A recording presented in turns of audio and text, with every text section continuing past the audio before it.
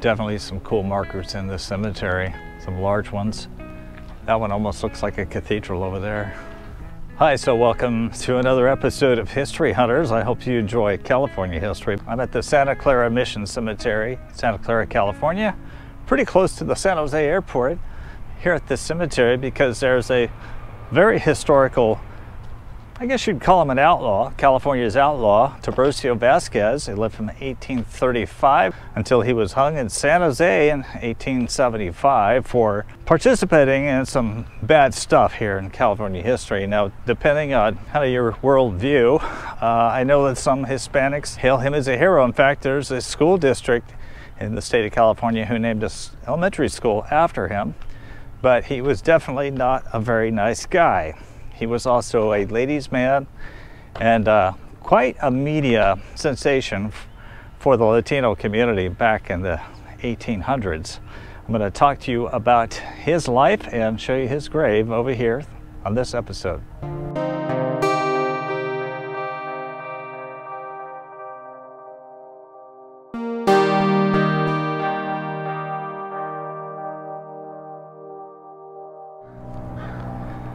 And we're going to come over here to this green area where I've already spotted his grave.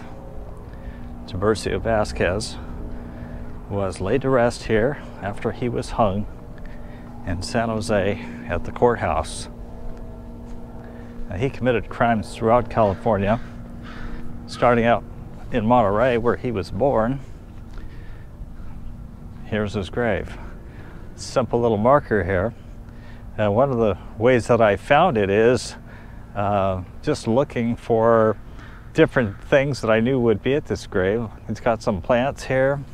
It's like somebody's remembered him with some skeletons, some rosaries, a lot of coinage here. Now, there was something on this grave, and I'm not sure what was there, but it was torn off. There you go, Tiburcio Vasquez, 1835 to 1875. And right on top here, a number of people have left money. It's always a sign that he's been remembered.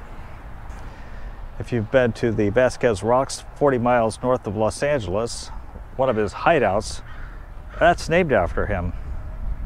Tiburcio Vasquez was born in Monterey here when it was Mexico. Now it's California, of course. On April 11th, 1835. His great-grandfather came to Alta California with the De Anza expedition of 1776. He grew up in a pretty well-off middle-class family that owned land granted to his family by the Mexican government due to his father's military service. He spent plenty of time on his father's and his uncle Felipe Vasquez's ranch learning the skills of ranching. He was noted as excelling in marksmanship and horsemanship from a young age. He flourished in Monterey's social life as he loved to attend balls and dances. He was popular throughout the town. He also became proficient at English and Spanish, attending the public schools here.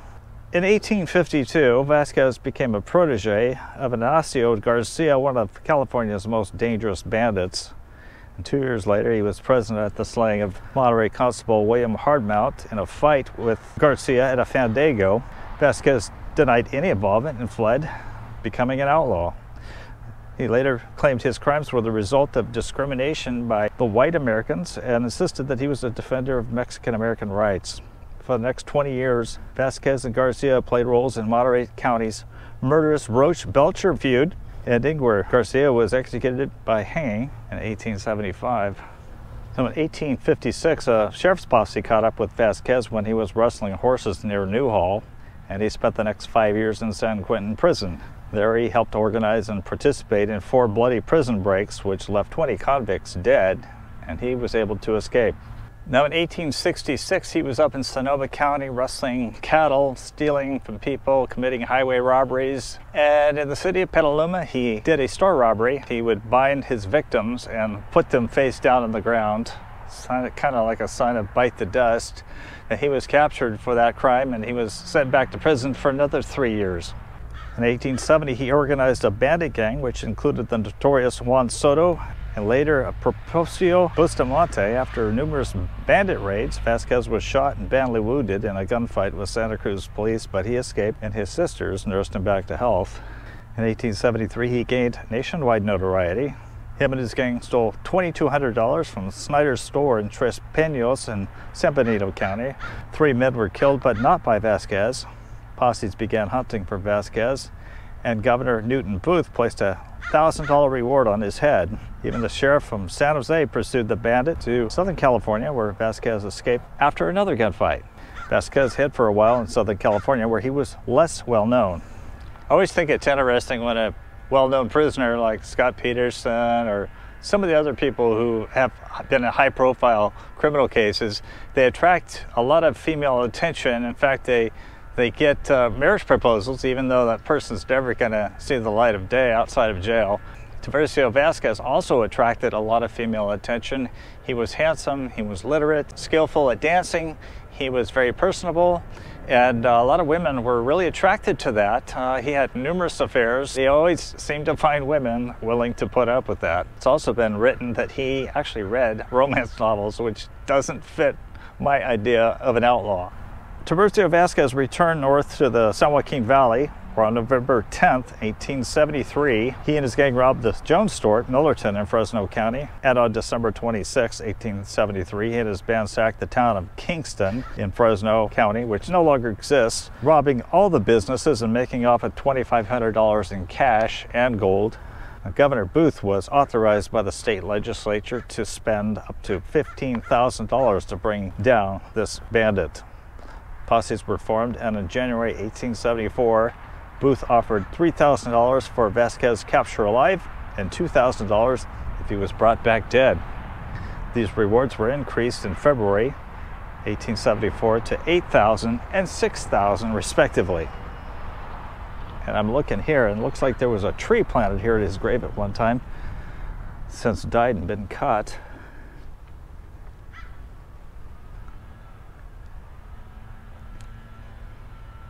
Now, his trip to Los Angeles, his last trip to Los Angeles, where he set up a residence in an adobe house in what is now south of present-day Sunset Strip in West Hollywood, proved to be his downfall. He stayed with a man named Greek George, who was a former camel driver for General Edward Beale of the Army Camel Corps. Allegedly, Vasquez seduced and impregnated the niece of Greek George. Either the girl's family or Greek George's wife's family betrayed Vasquez to Los Angeles County Sheriff William Rowland, who sent a posse to the ranch and captured Vasquez on May 14, 1874. Vasquez remained in the LA County Jail for 9 days. He had numerous requests for interviews by many newspaper reporters, but agreed to see only 3, 2 from the San Francisco Chronicle and 1 from the Los Angeles Star. He told them that his aim was to return California to Mexican rule. He insisted he was an honorable man and claimed he never killed anyone. In late May 1874, Vasquez was moved by steamship to San Francisco. He eventually stood trial here in San Jose, and at his trial he admitted participating in the Tres Peños raid.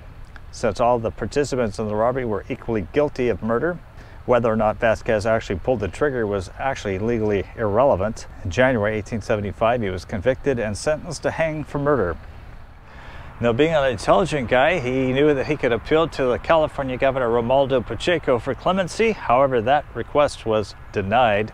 I mean, he was like public enemy number 1 in California, so why free the guy? So on March 19th, 1875, Tiburcio Vasquez hung at the end of a rope.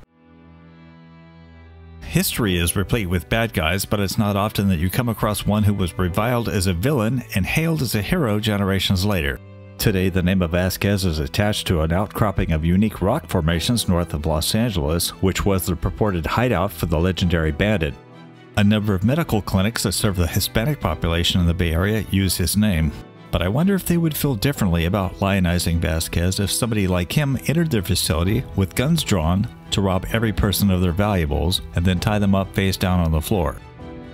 Witnesses stated in court that they saw Vasquez shoot through the door of a structure in the raid at Snyder's store in Tres Peños, killing a Mr. Davidson on the other side. Another testified that Vasquez murdered a George Redford. Vasquez denied killing anyone, but it certainly wouldn't be the first time that a murder suspect lied about killing. After reading about how Vasquez and his gang stole horses and rustled cattle, as well as terrorized towns up and down the state, stealing money from folks in takeover robberies, I admit being troubled to read the California Teachers Association website in a section called My Unsung Hero. On that website, Octavio Bajaras, an associate professor of ethnic studies with the College of the Sequoias Teachers Association, called Vasquez his unsung hero. Barajas wrote, and I quote, "Studying this man humanizes the conflicts during this period. My students identify with his story." While admitting that Vasquez stole horses and robbed stagecoaches, Barajas continued, quote, "When he was arrested and hung on March 19, 1875, it was a sad day for Mexicans in California. My students identify with this story.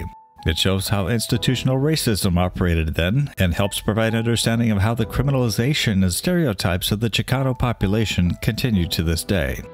Historian John Bosanecker, who wrote a 2014 biography titled Bandito, rejects the notion that Vasquez was a Robin Hood-like figure. He argues that Vasquez was not forced to become a criminal, but chose to do so. He notes that none of his siblings followed a life of crime, instead working hard and living peacefully despite the hardship and lawless environment. He suggests that the criminal path chosen by Vasquez was born out of laziness. Few tangible artifacts exist today from his life, but after his capture at the Adobe in Los Angeles, which was in the vicinity of Kings Road and Santa Monica Boulevard in West Los Angeles, this leather trunk was retrieved, which was reportedly owned by Vasquez. The trunk and his knife are on display at the Andres Pico Adobe, built in 1834 as one of the oldest adobe structures in Los Angeles. The trunk was found in Antelope Valley with instructions to, quote, "Hold until I return." Also today you can visit the restored birthplace of Tiburcio Vasquez in Monterey, California. So what do you think about Tiburcio Vasquez? Was he a hero or was he a scoundrel? He claimed that he never killed anybody, and you know that the biases of the judicial system back then probably did him no favors. So it's kind of like the Joaquin Murrieta case. How do you separate the fact from fiction? We're curious to know what you think. Also, if you could give us a like and subscribe to this channel, we would appreciate that as well, always. And hit the notification bell. That way you won't miss any future episodes of History Hunters. Thank you.